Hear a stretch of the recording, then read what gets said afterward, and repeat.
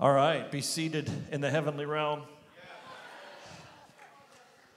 Candace, you were seeing some things during the worship, and the Lord was really speaking to you, so lay it on us. Well, first of all, I just want to say how good it is to be in the land of awakening. Woo! Alabama, we get to be here with you. Yeah, and I just love coming back. I remember the first time we came, I had this vision of horses running, wild horses. And I asked Pastor Jason, I said, what's that all about? I see wild horses, and you have a mural or something on your wall? And I feel like this is the land of the wild horses, but it's the land of Holy Spirit power just raging through your veins. I just see him filling you with his power, and it may look like you're running wild, but the wildness is the wildness of Holy Spirit, because he doesn't go where other men go. He goes out there, and when you follow him, it's that narrow path that's talked about to eternal life, where other men, few there be that find it, but you're ones that are finding it, because I see awakening in here. My last letter, I do a monthly letter of the word for the month, and I heard you're not supposed to do that, but I do it anyway, so from one prophet. But, I feel the word is awakening right now, and then to come here after I put that letter out, I didn't even realize it, the land of awakening. I heard that's what Chuck Pierce said was going to come out of Alabama. And so the Lord right now, he's awakening eyes, he's awakening ears, he's awakening those that are in slumber. For those that just are lazy, he's waking them up. I don't think it's you here, is it? The Lord's waking you up, and he's said, awaken to righteousness and sin not. And that's a key, isn't it? To awaken to righteousness. That's part of that awakening. I feel like the shout that went up tonight, there was something in that shout. The Lord did something supernatural. And whatever it was he did in you, I want you to take that away and put that in the bank and run with it. Whether it was a new level of faith in you, I believe someone got healed during that, or maybe more than one. Asked the Lord, I wonder if they have healing rooms in here. He said no, because they are healing rooms. They are the healing rooms. They don't need to have healing rooms. When people come into your services, if they're not being, I'm sure they are, they're being healed even without you calling it out. People are healed. People are healed during the worship. So if you're just joining this group, the Lord wants to make you one of those healers as well. And then while we were worshiping, I saw a map. And you know how they'll have little symbols on the map? This is a resting place. This is a park. This is whatever. And I saw your symbol, and it was the symbol was fire. The fire symbol was your symbol. He told me this is a firehouse here. It's a firehouse. You're full of passion. And I believe this weekend that it's only going to increase. There are some fires that aren't meant to be put out. I remember, I think it was Rick Joyner that said, or Francis French, somebody said that he saw the Lord going through the church lighting matches and people trying to put it out, but it wasn't supposed to be put out. The Lord's trying to start a fire, and sometimes it's not comfortable, but he's burning up all those things that you don't need to carry anymore. He's burning it up. And he wants us to be awake to righteousness and sin not. And a lot of it is those unrighteous habits that you have, and it feels good once he burns that up or he brings conviction. Believe me, it feels better on the other side. And I think the Lord told you that you said, what am I to offer? And he said, I want you to jump into the fire. Jump in, and whatever's left, it will be love on the other side. So the Lord he's just going to be love on the other side. So whatever it is he wants to do with you this weekend, in the glory comes the fire, the purifying fire. And when we're in the glory, we can't argue. There's no arguing in the glory. It's just his presence. And he just knocks off everything that doesn't look like him when we get in the glory. So I'm anxious for this message. I want him to knock off more things off of me and purify me. I know we already have it all, but we don't live in it all, do we? And he wants us to live in every single bit that he's given us. He wants us to burn. A holy burning. And there's a holy awakening. You are called to be awakeners of awakeners. You're the first fruits of this. And you have the perfect leaders to lead you in to revival. We've been in revivals. We love revivals. But it needs to go on in to reformation. And that's what he's doing. I sign my letters every month. Yours for reformation. We're going to go past revival into reformation. And you're going to be those who take it through from revival on in to reformation. The Lord is giving your pastor, he's given your pastors the secrets to reformation. You're not going to stop at revival. You're going to go on all the way through to reformation. And some of the keys you're going to get in the glory this weekend. So I'm going to turn it over to my husband. God bless you all.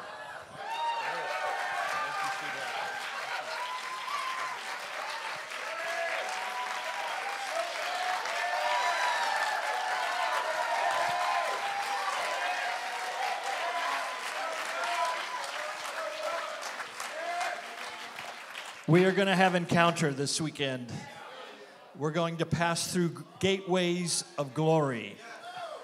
Some things that perhaps you've never heard. Oh, I forgot. You know it all, right? You know it all? No? What if someone comes and sings a song you've never heard before? Can you dance? Virtually everything Jesus taught was fresh. It was manna. It was bread piping hot with butter and honey dripping off of it. Ha, ha, ha, ha. Gluten-free for those of you that, you're watching the cards. I believe Jesus wants to bring something fresh to you. And if you are a part of Kingsway, if you're part of Kingsway College or part of Kingsway Church, you are blessed. You are really blessed. I love your pastors. They are an incredible team, aren't they? Would you give it up for pastors Jason and Tina? Would you give it up for them? Come on. No golf clap.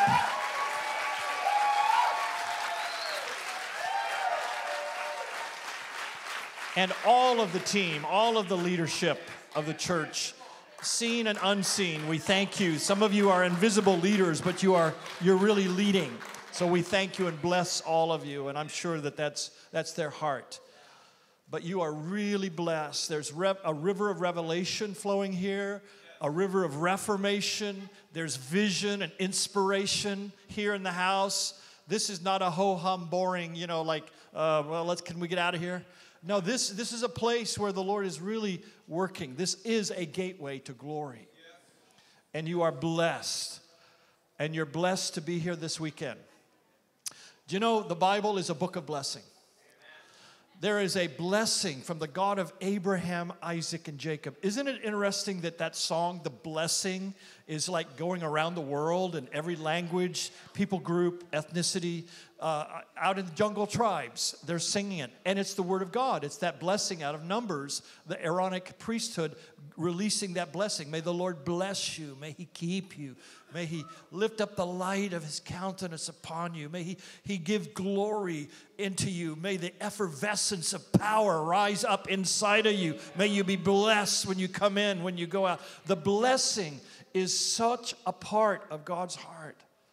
So my wife and I just wrote a book, and this is the first place. You can't even get it on Amazon yet. You can pre-order it, but we brought some.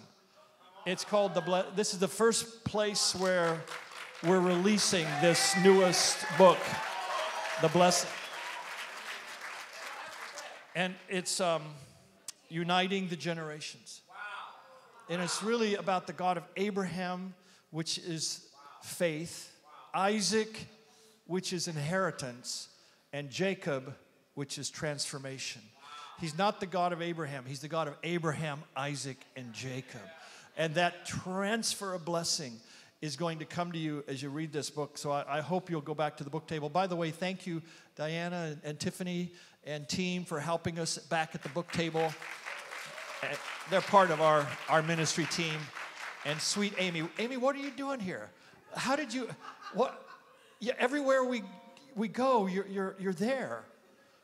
You know, you're the sweetest stalker we've ever had. We really love you, Amy. You're so amazing. But I'm going to give this book to somebody the Lord told me to give it to. Pastor Jason. All right. So early morning is kind of my deal.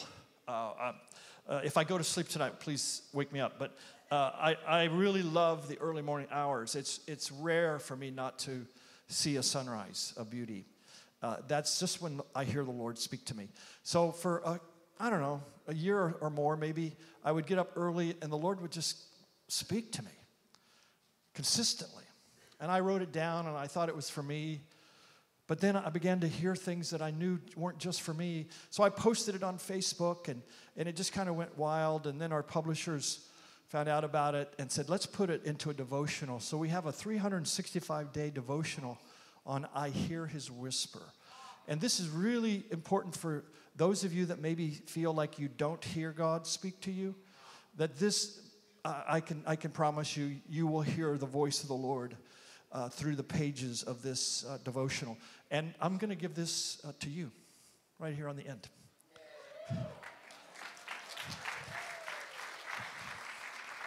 Bless you.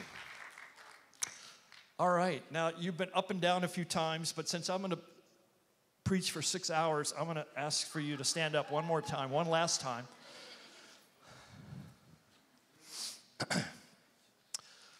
Put your hand on your tummy if you can find it.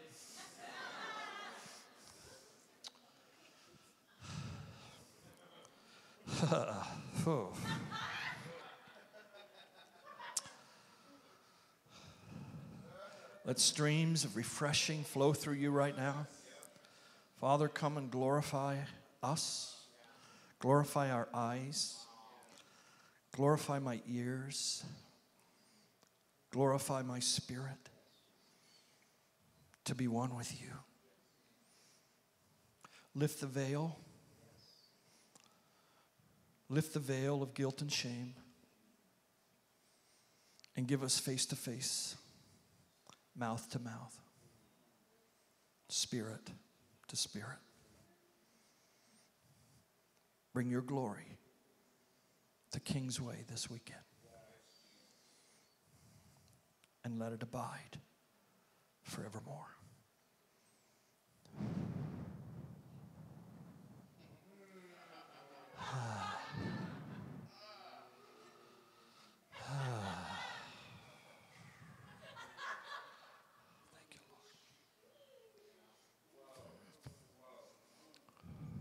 Just receive it right now. You're going to need it for what's coming. Just receive it.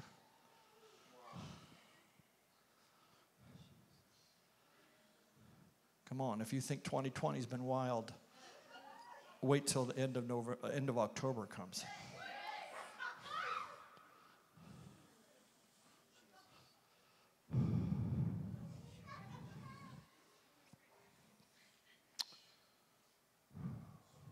There it is. More, Lord. More. More. Pour through me tonight. Pour through me. Pour. Pour. Pour. Let my spirit be an outlet for your glory. A dispenser. Hey. Oh, yeah.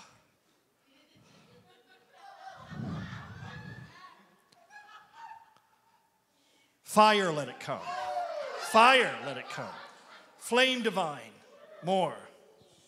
More. More. Espiritu Santo, Ruach Kodesh, Songyongnim, Holy Spirit, Holy Spirit, Holy, Holy Spirit, Holy, Holy Spirit. Hey.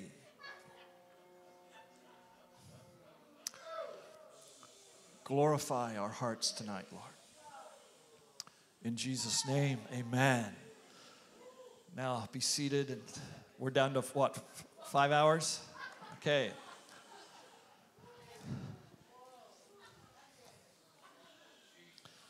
Tonight, a veil is going to come off of you. The great unveiling is going to take place in the church of Jesus Christ. In translating the New Testament, which, by the way, I finished that in Bethlehem. I was actually where the Word was made flesh. In a hotel, I was there co-leading a team, and I just felt the Holy Spirit tell me to stay back that day. So I stayed back at the hotel, and with grace from God, finished the New Testament. Even so, come Lord Jesus, Maranatha, and pushed back from the desk and just started weeping and realizing you couldn't have orchestrated this.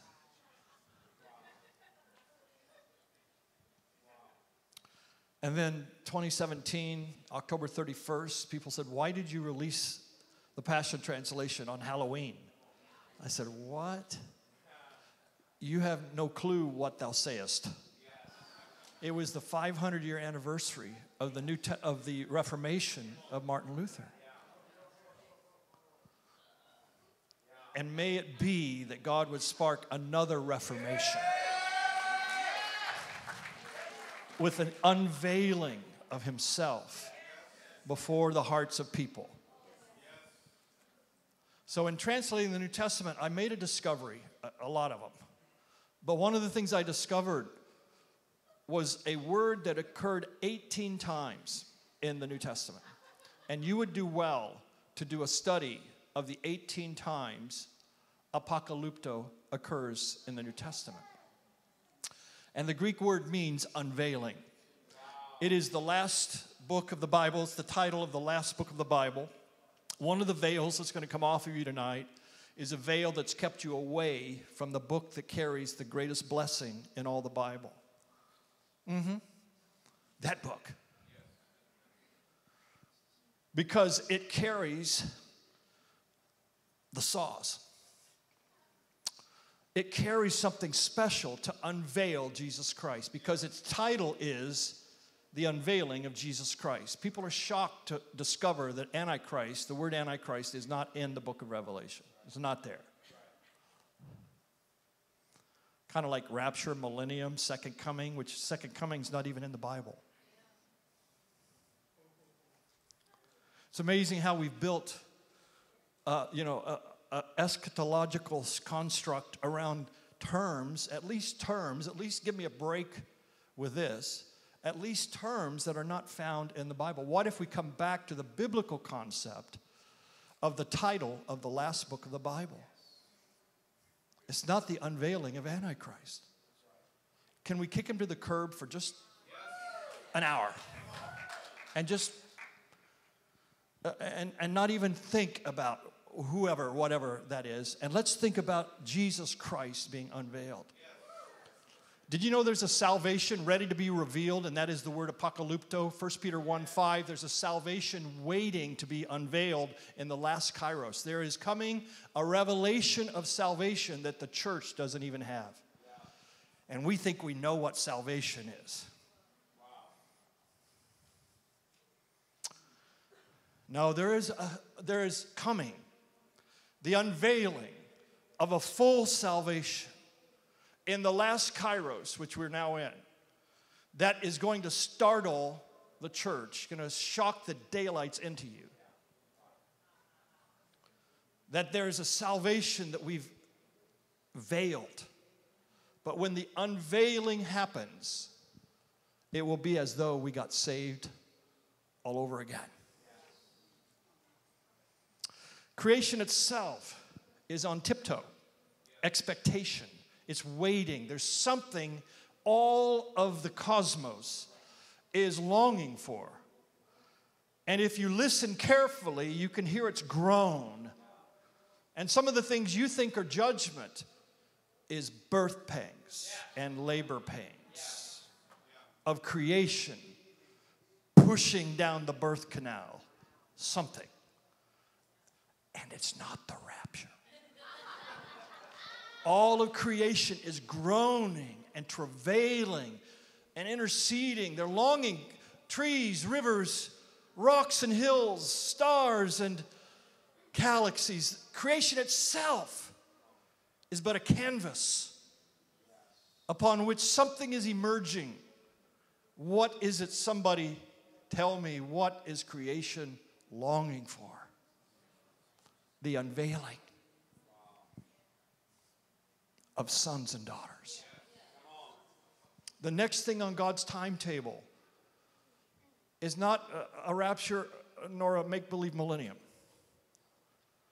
It is an unveiling of a bride, radiant in doxos, infused with glory, worthy, fit for a king, a bride, a look-alike partner that Jesus can no longer be away from. Sons and daughters. The next thing on God's timetable, Acts 2.0, my friend. It's an unveiling of a bride. It's the unveiling of a people. If you have ears to hear me, it's the glorification of the church. Because what he has justified, he has also glorified. Faith in the justification of the cross, the justification of Christ, theological term, where we've been infused with righteousness. Righteousness is not on us, it's infused in us. It's not an imputed righteousness, it's an infused righteousness. You are made righteous. The heavens have declared it. You cannot be more righteous than you already are in Jesus Christ. For in the Son of God, you're as righteous as he is. But those he justified, what does it say? He also, Romans 8, 29, 30, he also glorified. That's past tense. You know, faith in justification sparked, 500 years ago, sparked a reformation. What will happen in the last days when we take the same faith, past tense, those he called, he justified. But that doesn't stop there. Your gospel has stopped there. God's does not. Because those he justified, he also glorified. The earth is about to see a representation of Jesus like never before. And one of the great things that will take place is an unveiling. He will be unveiled, but so will we, for we are in him. When he is unveiled, so are we. When we see him, we'll be like him. Because we see him as he really is, not the way he was. You see, he was and is to come. And you've worshiped the was Jesus, not the is. Glorified. A human being is in the Trinity. Inside the triune glory is a man, a human being. Yes, he's God, eternal. But when he became an embryo and funneled deity into humanity, when he, if I could say, shrunk himself into human form, it was forever. Would never, ever leave that component of a body. And in heaven now is a human being with flesh and bone. And we are now of flesh and of his bone. We are the heavenly Eve. But when you think of Jesus, realize that he is now running the universe. That's amazing. All of the universe revolves around a human being. Inside the Trinity is a hint of your future. So this unveiling, Paul writes in 1 Corinthians 2 that eye hasn't seen, ear hasn't heard, the heart of man can't even imagine the things that God has prepared for who? Who? Those that love him. But the Holy Spirit has unveiled them to us. The unveiling. Love lifts the veil. The key to revelation is intimacy. Intimacy is the key to revelation glory. So there is an unveiling that's coming to this earth.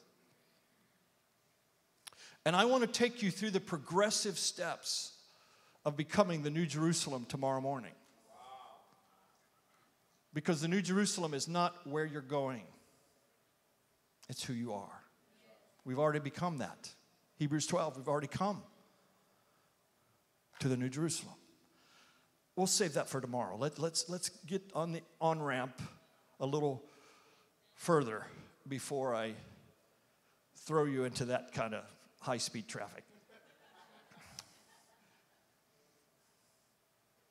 I'm captured. I'm enthralled by this. I'm hearing things that I don't hear anybody saying. I'm seeing things that, if this is the deception, this is the sweetest deception I've ever had. Whoa. I love it. Being one with the 3-in-1, are you kidding? Perichoresis, the ancient fathers taught perichoresis. Peri is the Greek word around or surround. It's a prefix. And then choresis is where we get chorus or choir or choreography. The dance around you, God. The interpenetration of the Trinity. The Father, Son, and Spirit have swirled into one, but yet they're three, but yet they're one. And then how did you get in there? That we've been brought inside the triune glory. Those he justified, he also glorified. If faith for justification sparked a reformation, you have no clue what faith for glorification will spark on this earth. Cities will be won. Nations will be conquered. We will become a God-mingled company, 200% humans. Jesus is the firstborn of a few, firstborn of many. He brings many sons into therapy, right? He brings many into glory. But the thing that's stopping this is a veil. 2 Corinthians 3. Go there with me, please. And let me read some of this. I'll make some comments, and we'll just see what happens.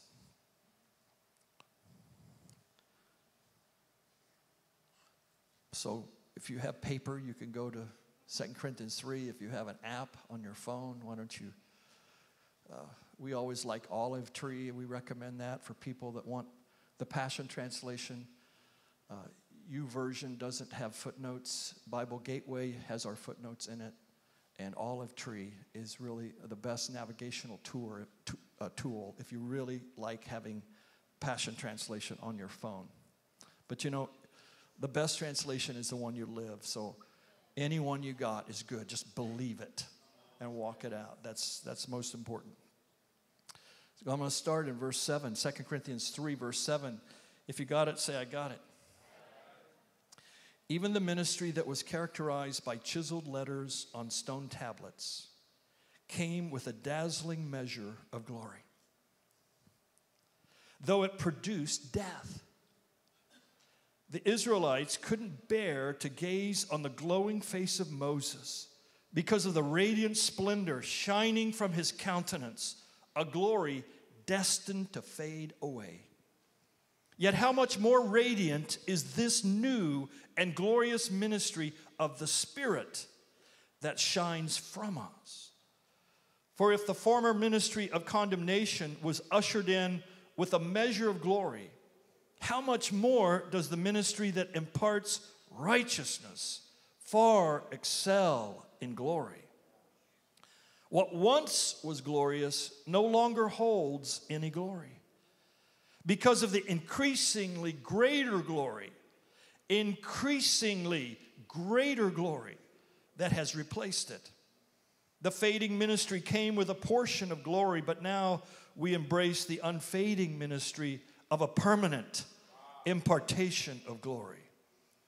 So then, with this amazing hope living in us, we step out into freedom and boldness to speak the truth. We are not like Moses, who used a veil, there it is, to hide the glory, to keep the Israelites from staring at him as it faded away. Their minds were closed and hardened. For even to this day, that same veil comes over their minds when they hear the words of the former covenant. The veil has not yet been lifted from them, for it is only eliminated when one is joined to the Messiah. So until now, whenever the Old Testament is being read, the same blinding comes over their hearts. But the moment one turns to the Lord with an open heart, the veil is lifted and they see. The moment one turns to the Lord, the veil is lifted, right? Is that what it says? Who's the Lord?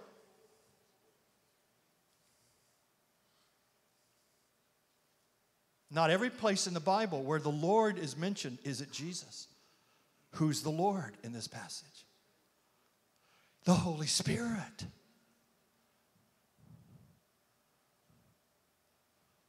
For the Lord is, he tells us, look, you're looking at me like I'm rewriting the Bible or something. Now, verse 17, the Lord is the Holy Spirit. And it's not where the Spirit of the Lord is. That's a poor translation. Hashtag, not the way it should be translated. It's not where the Spirit of the Lord is, because the Spirit of the Lord is everywhere. But there's not freedom everywhere. It's where the Spirit is Lord. There is freedom. And the veil is taken off our heart. It's where the Spirit is Lord. And I'm feeling the lordship of Holy Spirit in this house. How many churches have kept the veil over people, over the hearts? We can read the New Covenant with a veil over our eyes. And we're as good, we do to the New Testament what our Jewish friends have done to the Old. If the veil is still over our eyes, we hear, but we don't hear. The Lord is about to unveil Jesus Christ. And when he is unveiled, you will be too. His unveiling is your unveiling. And the last book of the Bible holds the key. So let's think about the veil real quick. What is the veil?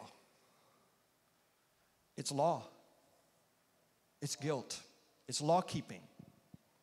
It's guilt-driven theology. It's try harder and you'll get there. But that's not what it says. It doesn't say his banner over me is try harder. His banner over me is someday I'll like you. No. Those he justified, he also glorified. So law-keeping. The veil, it's called the shroud that covers the earth. Isaiah 25, 7 and 8 describes it as a veil, a shroud that is over the earth. But the kingdom of God breaks off that veil. And it's the veil of death. Because law keeping always brings to death. Always. People ask me if I keep Shabbat and keep the feasts, and do I look, you don't go through Judaism to come to Jesus Christ. Can we settle that? We come to Jesus Christ. We have a free access. Hebrews 10, there's a blood-sprinkled, freshly slain pathway that, that has cleansed our conscience, and we come boldly. We all have access by one Spirit into the throne room of God. We don't go through a priest. We don't go through clergy. We don't go through a church. We don't go through a religion. We don't go through any ceremonial ritual. We come directly, Spirit transported into His presence. Right? So take the veil off. The veil that separates us. Let's go on, verse 18. We can all draw close to Him with the veil removed from our faces. And with no veil, we become like mirrors who brightly reflect the glory of the Lord Jesus. We are being transfigured. This is Reformation. We are being transfigured into His very image as we move from one brighter level of glory to another. If we go from glory to a greater glory, where's your Antichrist in that?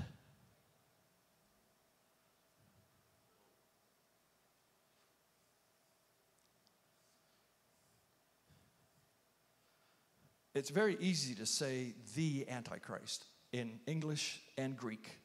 Ho is the definite article, and it pretty much works the same way as the in English.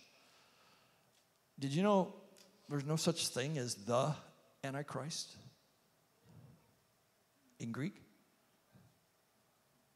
If there is, I hope we're friends after I say this to you.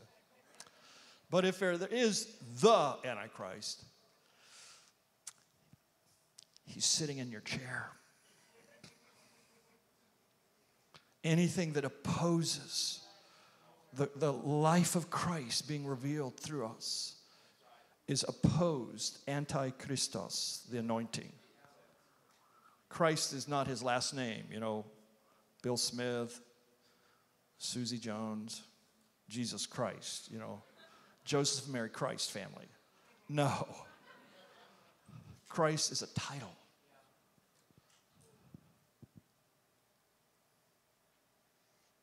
Christos. We are Christians because we carry, like Mary, the Christ of glory. We dispense divinity because we carry a glory inside of us. The old covenant is a reflected glory. And anything that is outside in is old covenant. Modified behavior, try harder. Anything inside out is new covenant. He showed me that in a dream. Actually gave me a sermon on it. And in the dream, I took notes on me. It was the weirdest thing. He says, I'm going to send you to Australia, and I want you to cover the land with new covenant reality. I said, okay, you make it happen. And it did. But this inside out is the glory we contain. We are vessels, right? We're jars of clay. We're vessels of honor. Golden vessels. Inside of us is the golden jar of manna. The mystery bread.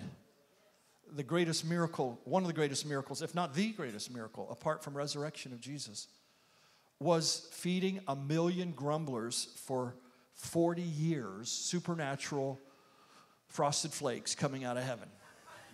They're great. Manna. Inside is a golden jar. And Jesus said in Revelation that those that overcome, I will give you that hidden manna. The hidden manna is Christ in you. The hope of glory is not in heaven. The hope of glory is not after you die. The hope of glory is Christ in you, unveiled right now. This is the expectation, the hope of glory. And if we will stop putting everything off to a future time and begin to walk and bend time. Bend time. That's what the key of David is. It's not a musical note. It's bending time. He went into the future and pulled grace.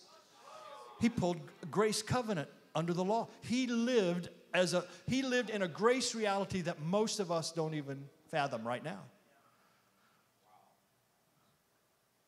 700 plus years before Christ was born. 800 years. How about you going 800 years in the future and pulling back into your now? The reality. That's the key of David.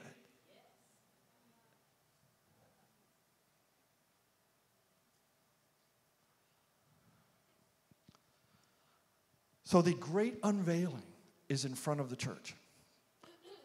And I'm going to take you through those gateways tomorrow. If you dare.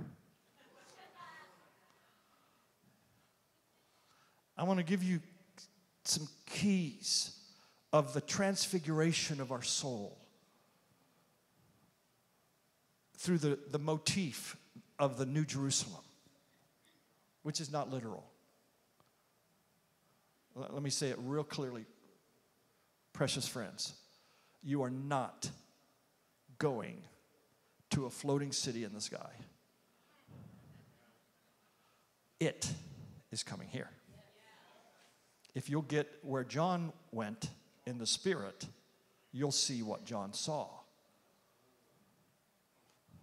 You know what Patmos means, right? The word Patmos in Greek, my killing.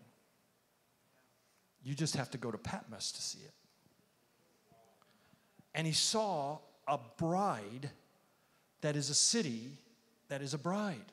The old covenant was looking for a city. The new covenant, we are the city. The first thing he said to his disciples, almost, you are a city set on a hill.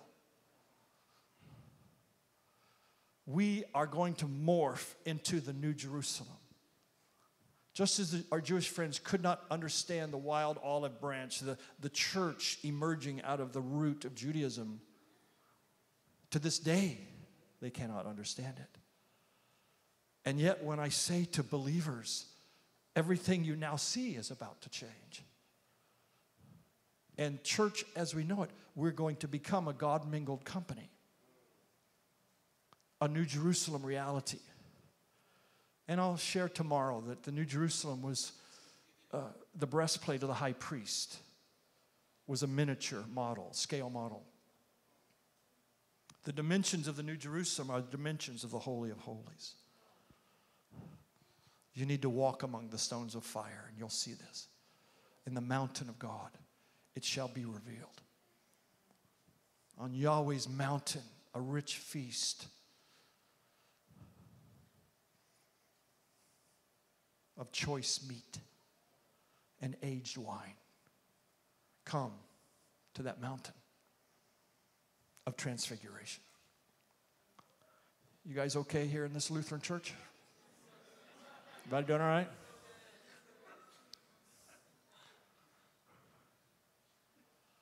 I'd like to get you out of the kiddie pool if it's okay. I personally, I fell in love with the high board dives. Let's go deep and get out of our heads for a little bit.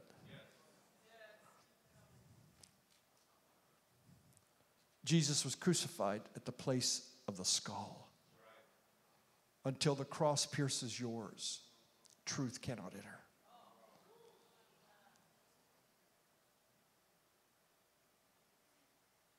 The Aramaic word Golgotha finds its root in the word Goliath,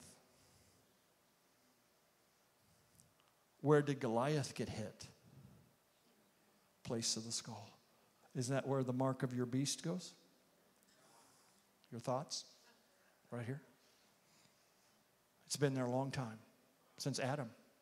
That beast. When Paul says, I fought with beasts, bro, it wasn't lions and bears. When he fought with beasts in Ephesus, it was the wild nature of men. 8 times, the Bible clearly equates the beast with a nature of man. The mark of the beast is on our thoughts and on our hands. It's not a tattoo or a microchip. You've been walking in this. And the only way to not get the mark is to take the mark of the Christ, the seal of God. Ezekiel 8 and 9. How come nobody preaches? All of the scriptures, 3 to 1, at least, maybe 4 to 1, that speak of the mark of God, the seal of God on our foreheads. And Song of Songs 8, verse 6, the seal of God over our heart.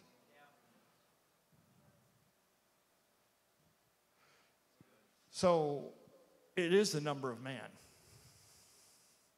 666, the number of humanity. Get some wisdom from above and you'll see it. But to look for a person. Well, what about the verse that says, the man of sin standing in the temple? Yep. What if that should be translated properly as the sin of man standing in the temple? That's an abomination.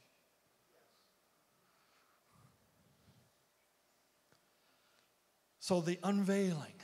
Let me just drop a couple things on you and then we'll go home and let you meditate and go to heaven in your dreams, and the burning man melts your wall about 2 in the morning and stands at your bedside and looks at you and says, son, daughter, this is the purpose of your life. So Revelation chapter 1, the Lord told me years ago that he has the key to every book in the Bible. He says he left the key under the doormat. That's what he told me. He says, I left the key under the doormat.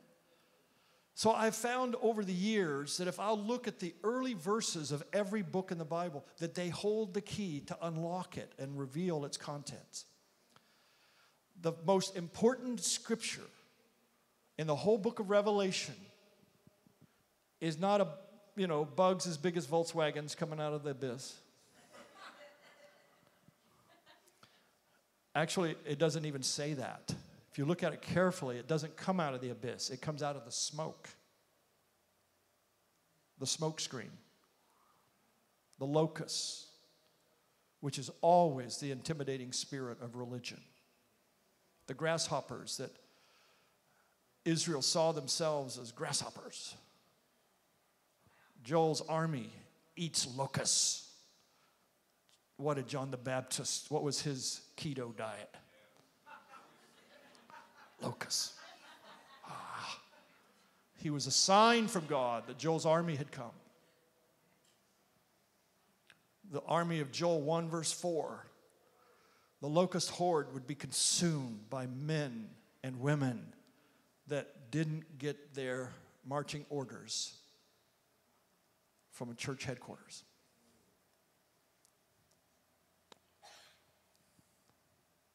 So the locusts coming out of the smoke screen are the lies of intimidation that will sting you for 5 months. People try to die, but they can't. Boy, that's religion.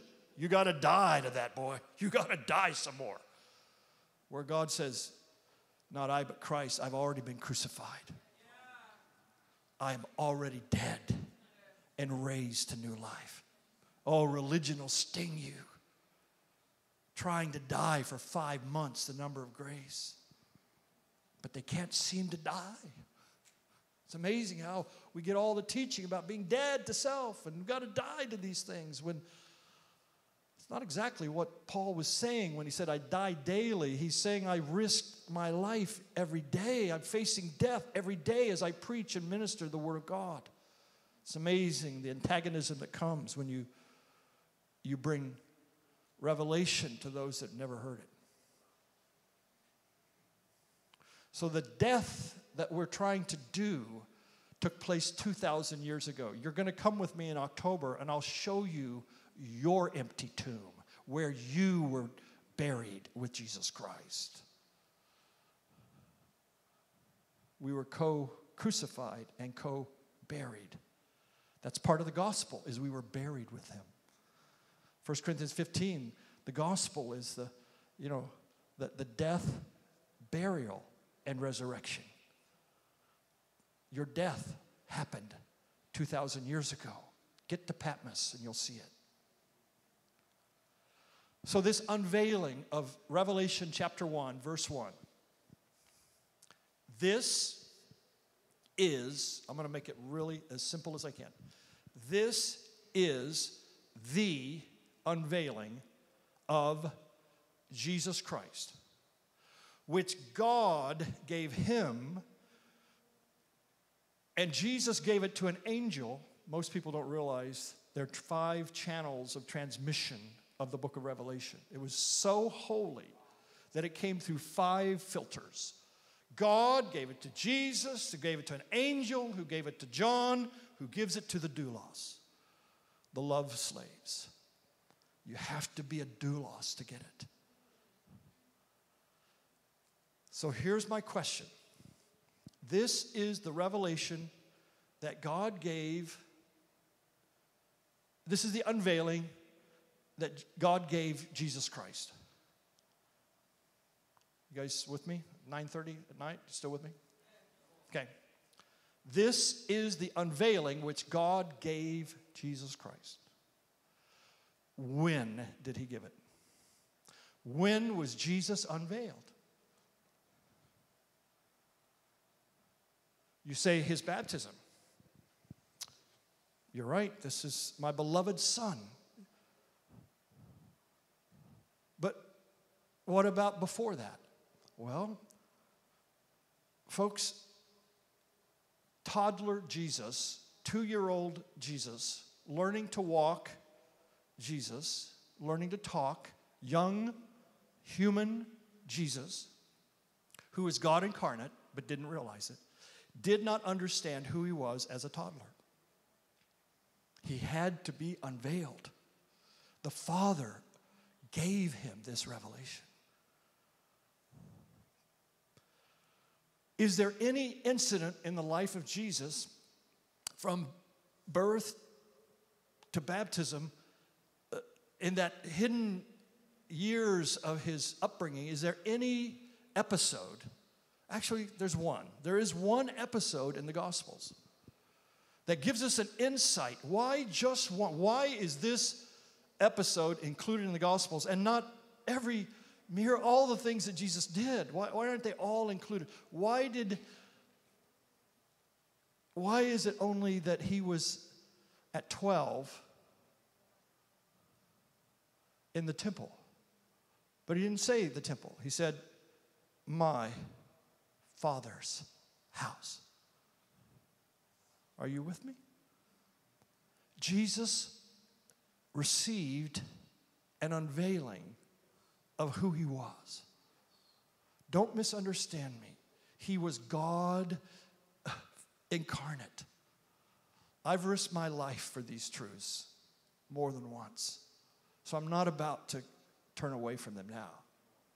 I would give my life for this truth, that Jesus is the Son of God, the only begotten, as it is in King James.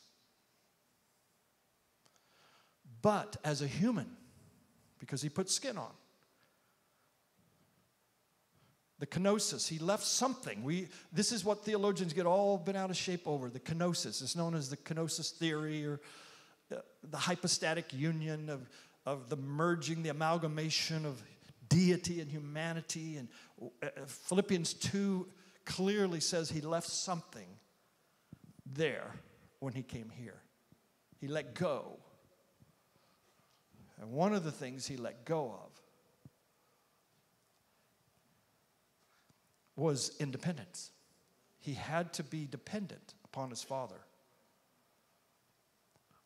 I may be taking you down a circular road, but I hope you'll stay with me, because there's something here that Jesus had to have an unveiling, and the Father gave it to him. Now let's start over.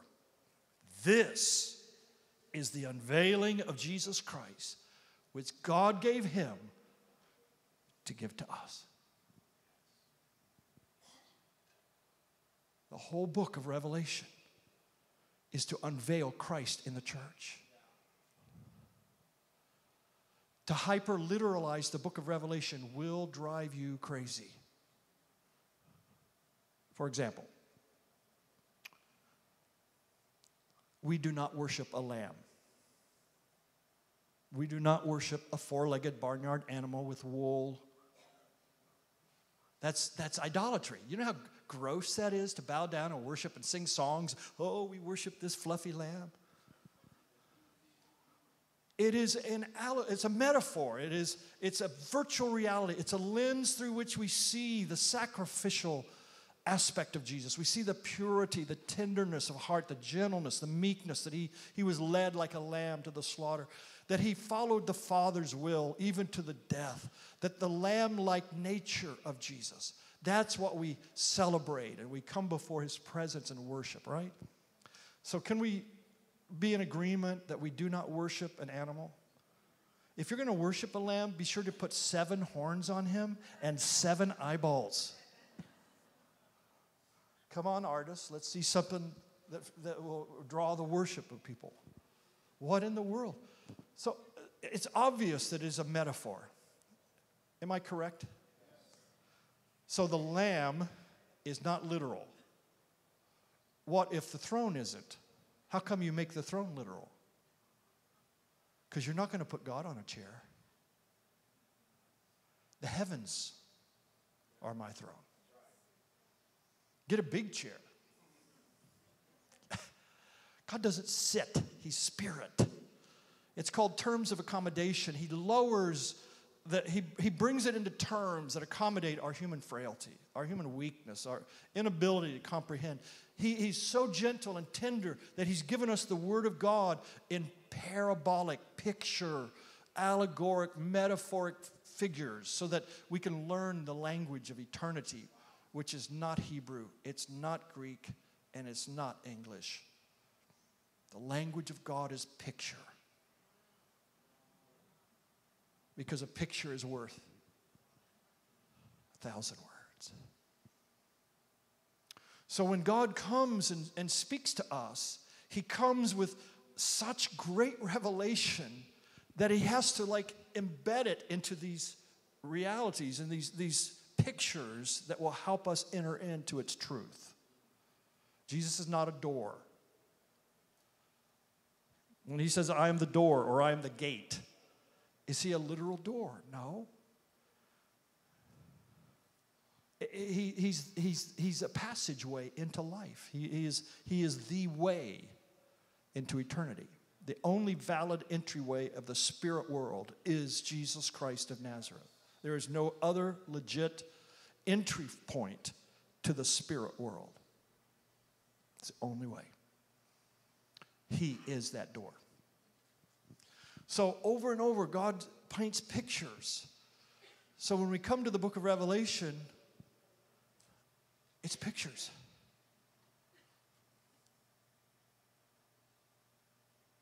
He's coming. First of all, the coming of the Lord, parousia, is the Greek word most commonly used. There's about 4 Greek words for coming. Erkomai is another one. There's different words. But parousia is the common word used for the coming of the Lord. Now, the parousia has nothing to do with space. Like way off over there, he's coming. Like the train is coming, a bus is coming, from far to near. There's ways to say that in Greek. But that is not the word used for the coming of the Lord. Parousia has nothing to do with distance. Parousia is something that's there next to you, and you don't know it's there. Hello? It's a veil coming off of your eyes. And you see the Parousia, it's almost the becoming of the Lord.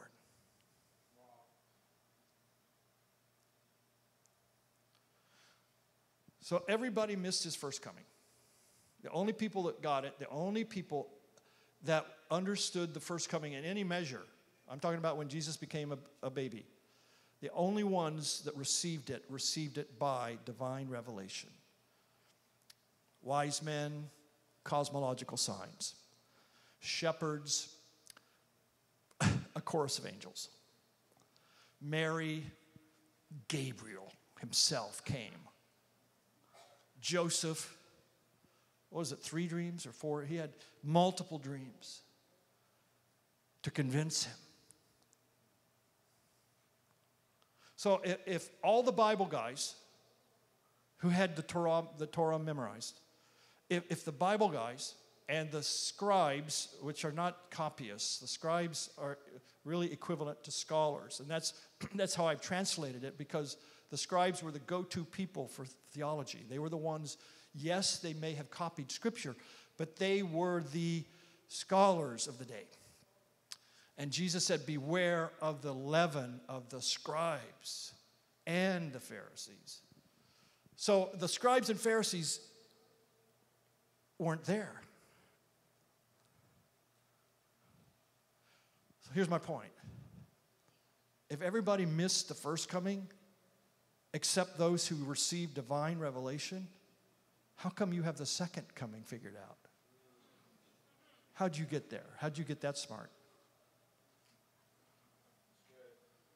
What if it's nothing like?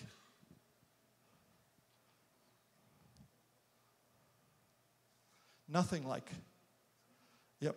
I'm going to write a book. I keep saying this, but I want to write a book called I Want to Be Left Behind. I want to be left behind. Yeah.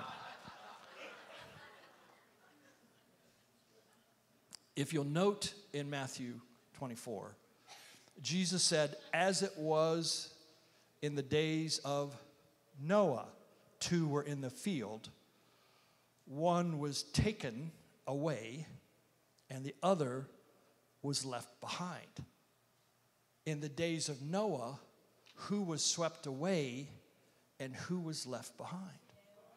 The righteous were left behind, and the ungodly were swept away.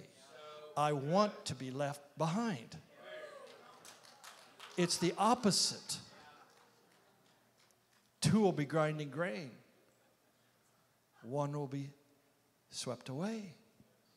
The other will be left behind. It says it clearly in Thessalonians, when he comes with the flaming fire of his glory and vengeance, you don't want to be on the wrong side of the glory.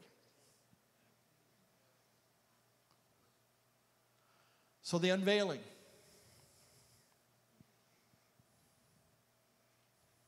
Just about done. 3 more hours, I'll be done. No, well, I've got to save some stuff for tomorrow.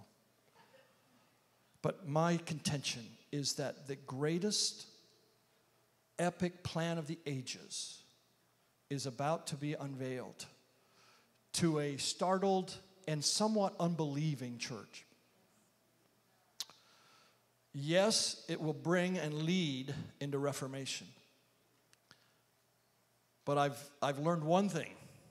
You cannot revive America unless you revive an American. Somebody's got to get this. Maybe 144,000. But those that he justified, he will glorify. There's going to be a glorified people that walk this earth. A full sozo, salvation, unveiled in the last kairos. And everybody wants the escape clause. Everybody wants the heaven when heaven has changed before your very eyes. It's no longer a place.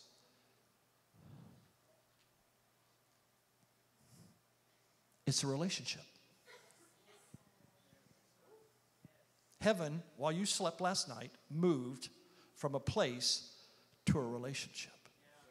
If you will get a new heaven and a new earth, you will see what I'm talking about.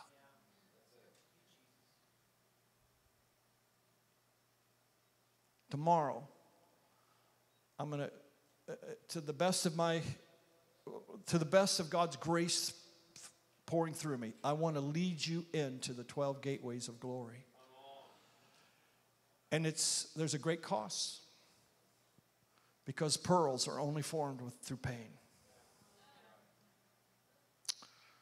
And the tribulation, everybody talks about the great tribulation, right?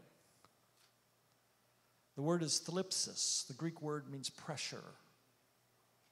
The great pressure. Have you ever been through any of that the last few months? What if it's through great tribulation we enter the kingdom? What if the tribulation is never in the Bible, never speaks about unbelievers going through it? But it's the believer that passes through great tribulation. So when is the tribulation? When you start yielding to God, you'll find out. He'll take you down a path that gets so narrow. And if you'll look carefully about straight is the gate, narrow is the way, few there be that find it. If you'll look at the verse before that, you'll never guess what it is. Because that is the straight and narrow gate, the straight and narrow way. It's the verse before it. Shall I close in prayer? Would you like to hear what the verse before it is? Do unto others as you'd have them do unto you. For straight is that gate, narrow is the way of love, and few there be that step into it.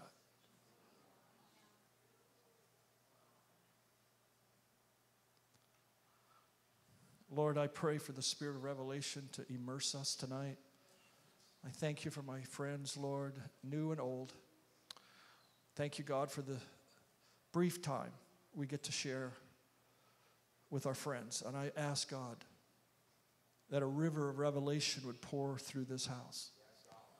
Lord, that there would be an unveiling of a company of men and women too hot to handle, of whom the world is not worthy, that are truly glistening ones of Daniel 12, verse 3 and 4, that will shine. The shining ones are coming. Lord, that they will be overcomers, Shulamites, Joseph company, living sacrifices, 100-fold fruit-bearing branches. Lord, that they will be the mighty ones who do your bidding. And that you'll unveil a people in Alabama that will set the pace and will raise the bar, that will actually mark the epoch of time of when the unveiling began. That those you justified, past tense, you also glorified.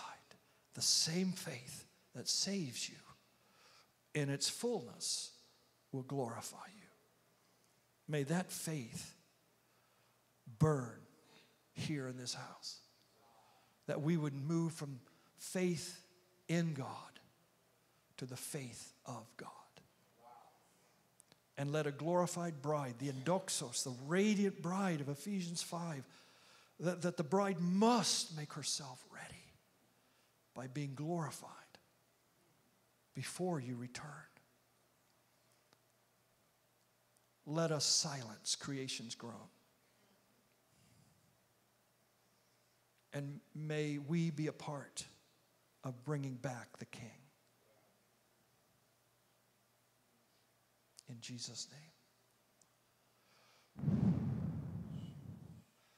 Hashapatonda, Habarostidia Barandada, Adoranda Barikata, Deorosta Baranda, Brotanda de Bricata da Borostidia, Hashambarotu, Borokatadaba, Deorombarata barosto. Brostanda da baka. Hayapushonda. May the Spirit, the living God, the 7 torches burning on the sea of glass, bring an unveiled company into Revelation 5, the throne room. We love you, Lord. Release the unveiling, Lord. Let 1, 2, 6, 20,000 step into a faith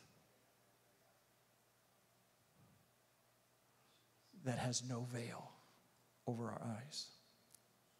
This is the unveiling which God gave Jesus to give to the love slaves.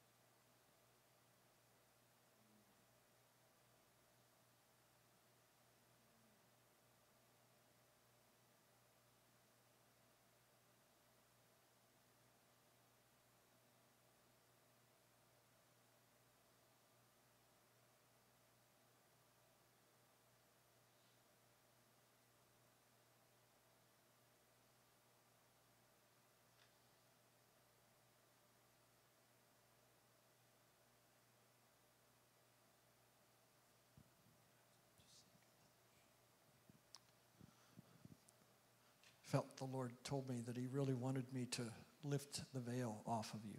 So, but I'd like it to start with breaking off of your heart. And please realize I'm your friend. I'm Uncle Brian, you know. Grandma Candace. I guess I better be Grandpa Brian. If you're Grandma Candace, then I have. We celebrate newest grandson was born 4 months ago today. But I want to start by breaking off of you the fear and reticence that has kept you from the book of Revelation, that has kept you from a blessing, from an understanding. It's not the book of hiding. It's not the book of you'll never understand it. It's the book of unveiling, of revelation streams from it. And the Holy Spirit has waited 2,000 years to unveil this book. He's waited for a people. And I'm standing in front of some people that I know are ready for the unveiling. But I want to start with just breaking that thing. So let's have total honesty in the house of God with friends all around you, 6 feet apart. Let's have total honesty. And if you've had a fear or a reticence or nothing but confusion, or you simply avoid the book of Revelation, slip your hand up right now, and I want to pray for you. It should be 3/4 probably of us. Come on, be honest. Father, I pray for my friends in Jesus' name. Lord, that you would begin to put a holy curiosity in their heart. Lord, that we will no longer hyper-literalize the greatest allegory in the Bible. Just like you opened our eyes to see the Song of Songs is not erotica, and you showed us the divine journey of the Shulamite. Now unveil this book and the journey that is not chronological, but it is the journey into the bride that is a city coming out of heaven. Take us into this adventure of finding out about these locusts and the 7 sealed book, which we are in your right hand. You are the word, but in the volume of the book it is written of you. We are the scroll, sealed 7 times in the Holy Spirit. As you break it open, you conquer more of the earth. The horsemen coming out of the throne room are 4 dimensions of Jesus conquering us, slaying us with love. The bowls are the hearts of men. The trumpets, the message we preach. The 7 thunders that will shake the establishment. Give insight, curiosity, and we confess we've hidden ourselves from this book. We felt like it was unapproachable and no one could understand it. We break that lie. We say, teach us. Jesus, Holy Spirit, you are capable of teaching us that truth. So help us with that. In Jesus' name, amen. Now the veil, and I'm almost done. The veil is guilt-driven theology. It's you're not good enough. It's inferiority. It's try harder. That law-based theology of the old covenant had a glory, and that's why people are still attracted to it, because they find a measure of fading glory. But you got to do more. See, that's the thing about this fading glory, is you got to fast 41 days to get there. Then 42. Dude, I've done it. Been there. And I'm thankful for my journey in prayer and fasting and the things he's taught me through those dimensions. And I'm not making light of them. Honestly, I'm not. But there is a permanent glory that is not based on how good you are, how hard you strive. I sum it up with the 2 words of the Song of Songs, let him. The first, it's actually the second verse, but the first statement in the Song of Songs is let him. There's no guilt, there's no duty, there's no yoke of bondage, there's no try harder. It's let him. Kiss me. Hey. that begins the new covenant reality. Shabba baba baba. Shishka baba luskis.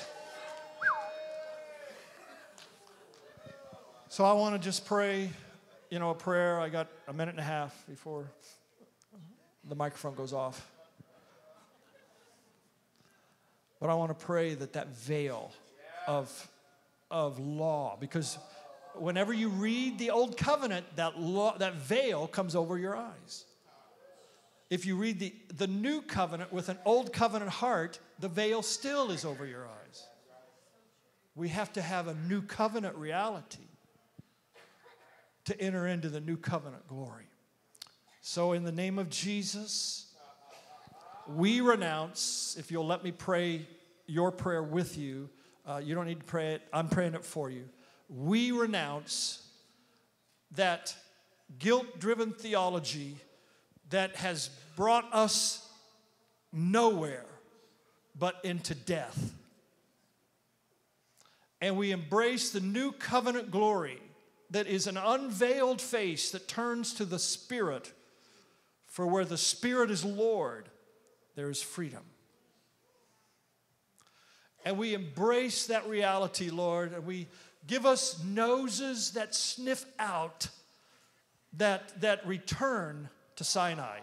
For we've not come to Sinai, we have come to the New Jerusalem, to Zion,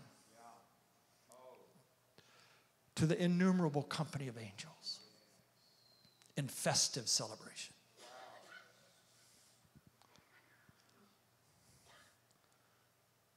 So do a work even in our sleep tonight. Work the night shift, Holy Spirit. Let our pillow become a pillar of glory. Burn up Golgotha and decapitate the Goliath until we get out of our minds for God. In Jesus' name, amen.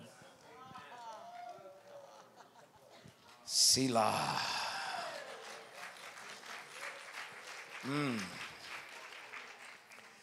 That was good. Come hungry. Leave full and happy. Amen. Some of y'all look like you need a designated driver. Hallelujah. There's some eyes rolling back. That's a good thing. Lord, we just thank you for tonight. We set a seal upon all that's been said. And we thank you that we're seated with you. You're in us, but we're seated with you. Lord, I thank you for heavenly paradigms and divine perspectives. In Jesus' name, amen. Be blessed. Listen, we believe that just there's a whole new realm, even of dreams that are going to begin to open up to you guys. Not just dreams, but night visions, to where you'll actually come back with the tangible likeness of what you experienced. And so we'll see you guys in the morning. Doors will open at 9:30. We'll have worship at 10 a.m. and we'll jump into the deep end. Amen. We love you. We bless you. Have an incredible night. Don't forget Thanks to visit so much for taking the time to join with us for one of our online services here at Kingsway. We truly hope that you were blessed, encouraged, and empowered through this broadcast. Also, if you're watching on YouTube, be sure to subscribe to our channel so you can stay updated with newly uploaded content. Or if you're watching on Facebook, you can like, comment how this video impacted you, and share with your friends so they can be encouraged as well. No matter which platform you're using, we would love to hear from you. You can email us at testimony@kingswayal.com to let us know where you're watching from and how God used this service to speak to you. Thanks again for joining us. We love you.